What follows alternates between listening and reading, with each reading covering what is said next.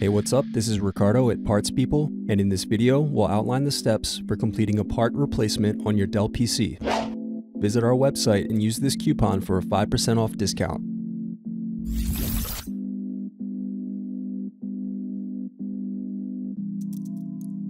Use thin object to peel off screw covers.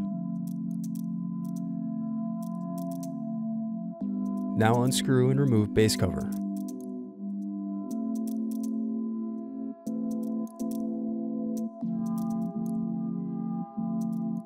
Then unscrew and disconnect battery.